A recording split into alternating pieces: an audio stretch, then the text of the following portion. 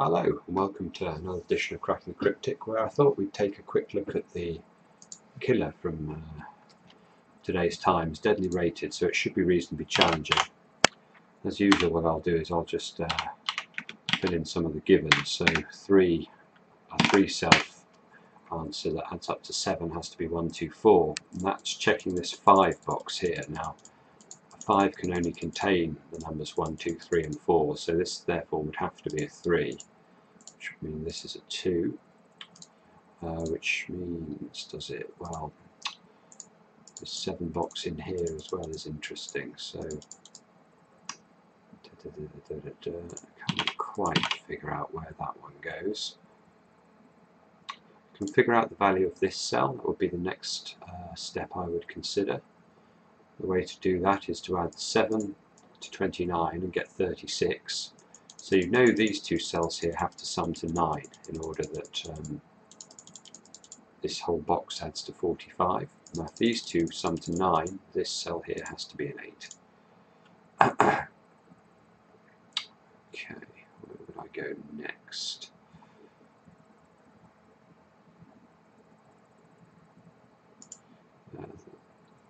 This 30 box here is very restricted. It has to be 6, 7, 8 and 9.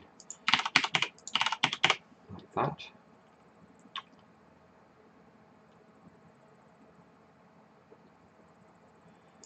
So, interesting. So we've got 18 plus 3 is 21, plus 7 is 28. So you know, again, these two cells, in order that this row adds to 45, these two cells here have to add to 17. The only way that's possible is if they're 8 and 9. So we can actually get rid of those there, and then get rid of 8 and 9 here. So this is 6 and 7. Still can't quite resolve this 9 box.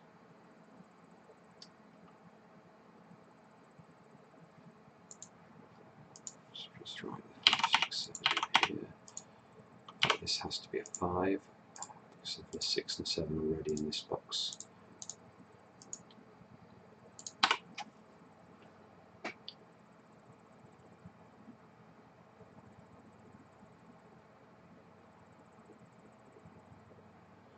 Now if these two cells sum to 9, they can only be 3 and 6, because every other combination of 9 and 2 digits is ruled out by the existence of a 1, 2 and 4 elsewhere in the box.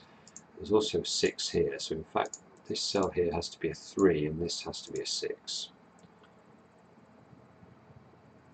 Now we know we need to place a 3 in one of these 3 cells just by simple Sudoku rules, and look, there's already a 3 here and there can't be a 3 here, so in fact this has to be a 3.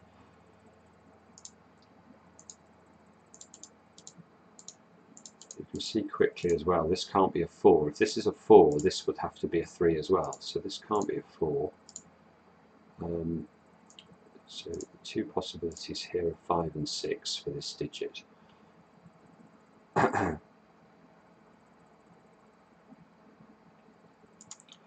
And it's a slightly long-winded way of making progress, but I can see if I draw an imaginary line up the grid here where the cursor's moving, you should be able to see that by doing that I can isolate the value of these two cells.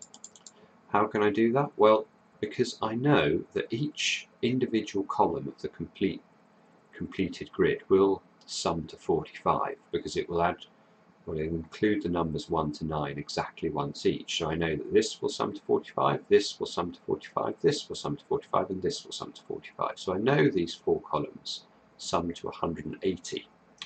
If I start adding up the numbers within them, so I've got 10, 24, 36, 38, 58, 77, 81, 93, 110, 133, 163, 168. So I know these two cells here have to sum to 12 in order to ensure that this all works. Now the thing is, if these two have to sum to 12, this can't be a 6, because that would mean this would also be a 6. So this needs to be a 7, this needs to be a 5, that makes that a 4 and that a 6.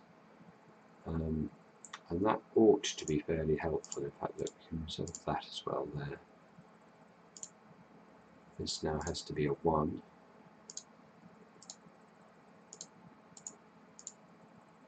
And this has to be 8 and 9. Like that. And we're left with, I think, this being 5 and 7. This being 8 and 9 too. Now, if this is 8 and 9, that sums to 17. These two cells therefore have to sum to 4. That can only be possible if these are 1 and 3. And that would have to be this way round.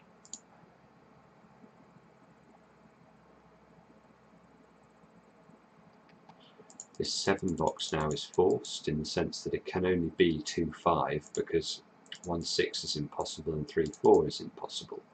That means this cell here has to be a 4, this has to be a 2, this has to be a 4.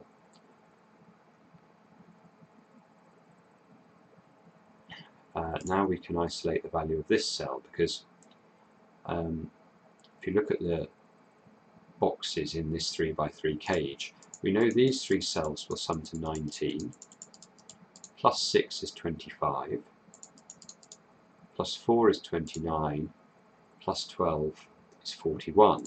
So this cell here has to be a 4 in order to ensure that the box adds to the correct number. You can see now that this 14, or there needs to be a 4 in one of these 3 cells. It can't have a 4 here, so there's definitely a 4 in this 12 box here, like that. And that's good because now this 12 box here can only be 5 and 7. 3 and 9 are ruled out and 4 and 8 are ruled out. So these 3 cells now are 2, 8, 9 again. And that means this has to be an 8, this has to be a 2, and this has to be a 9.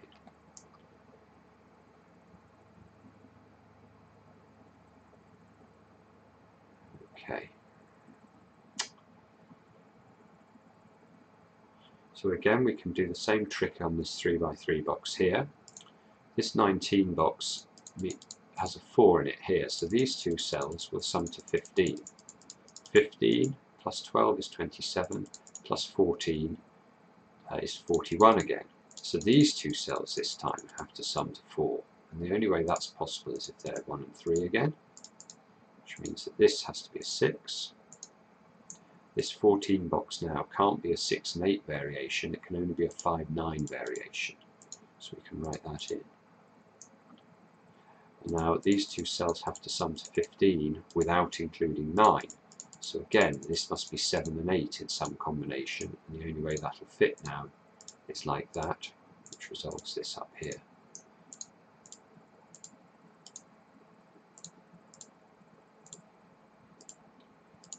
And we still need to place a 6 in this column, so that's got to be a 6.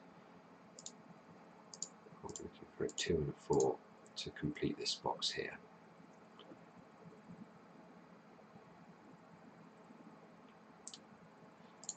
We can see that there's a 2 in one of these 2 positions just by simple Sudoku. There's a 2 here and a 2 here, therefore that one of these will contain a 2.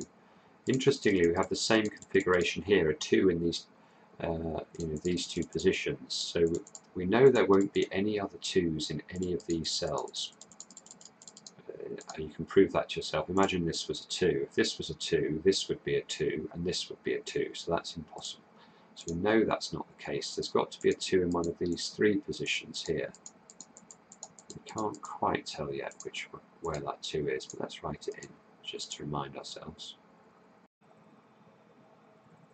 Probably the next thing I'd look at is columns 1 and 2. You can see again there's a lot of boxes entirely contained within columns 1 and 2, and again we know these 2 columns must add to 90.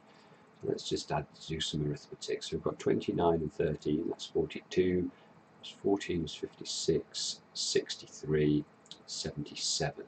So we know this cell and these 2 cells here have to sum to 13. And that means that these 2 cells can't be 1 and 2, because if they were, this would have to be a 10, which is obviously not possible. Well, this can't be a 4, because either the 1 or the 2 have to appear here. So if this was 1 and 4, this would have to be an 8. And if this was 2 and 4, this would have to be a 7. One thing this can't be though is a 2. It's never going to be big enough to be a 2.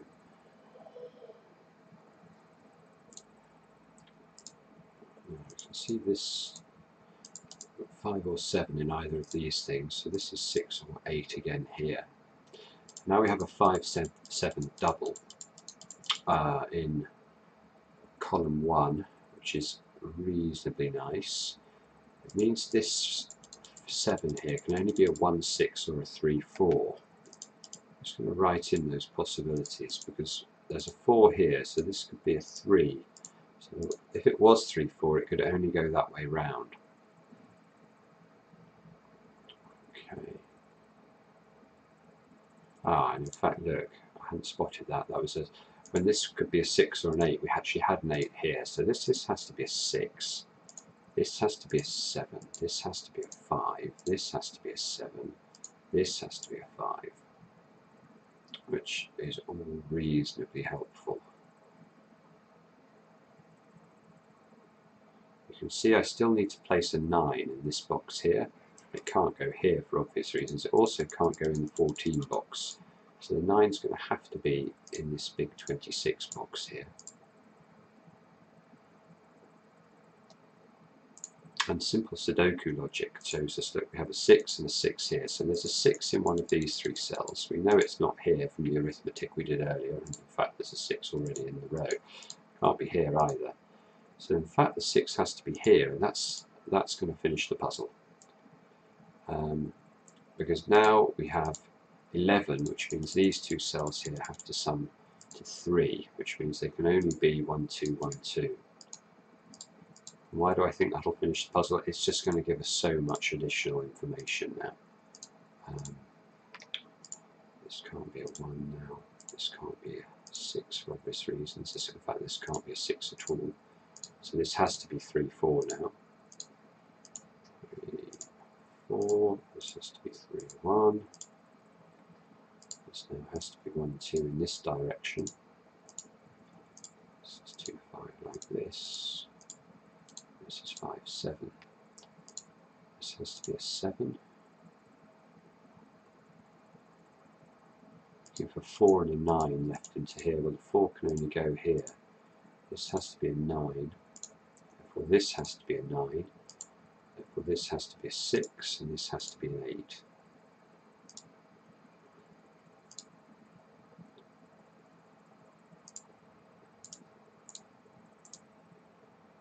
That.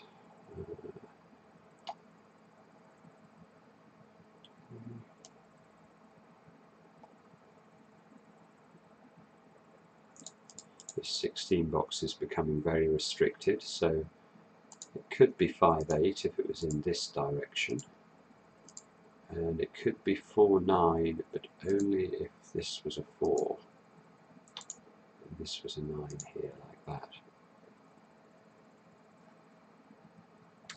And the fact that we'd identified this as being a 7 means that this in fact now has to be an 8.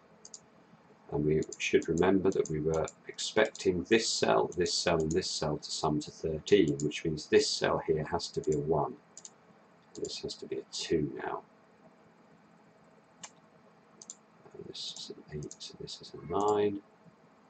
And now you can see the 9, this has to be 5, this has to be 8, this has to be 9,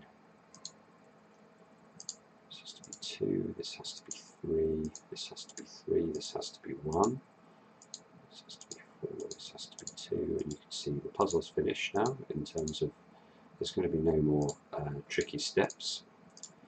This is how you do one of these complicated Killer Sudokus. So I hope this has been reasonably interesting. Looking to place 1, 9 here, so this has to be the 9, this has to be the 1, 16, and that has to be a 1, and I think therefore this has to be a 7, which looks like it works. So yeah, this is how you do one of these deadly killers. We'll see you again next time on Cracking the Cryptic.